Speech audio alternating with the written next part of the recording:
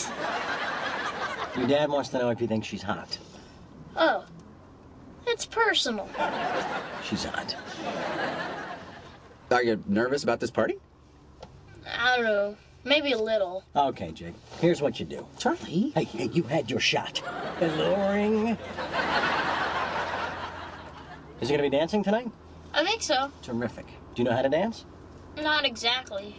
Don't worry. It's easy to fake. The thing to remember is the more you move your arms, the stupider you look. Oh, that is so not true. Just keep it simple and you'll be fine. Okay. Besides, the critical time is between dances.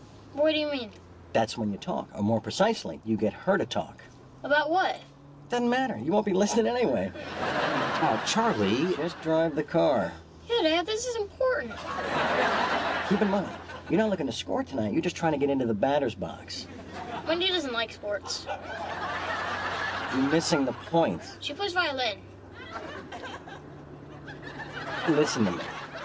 Your goal for the party tonight is to convince Wendy Cho that you're a mature, sophisticated guy who sees her not just as a woman, but as a complete human being. You got it? I think so.